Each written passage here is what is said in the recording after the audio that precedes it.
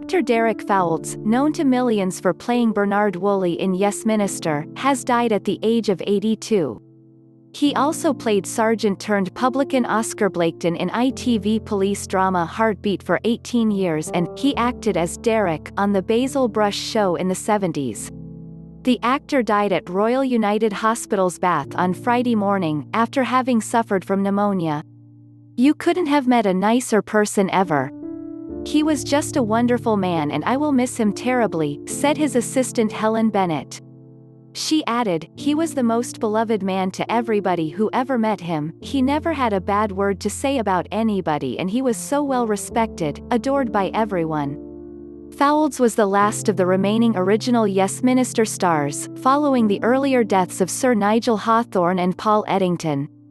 He appeared in Heartbeat for its entire run of 18 years, first as a local police sergeant, then running the post office after the character retired from the force, before running a pub. Thank you for watching our video. If you like this, please show your support by subscribing to our channel and turn on the notification.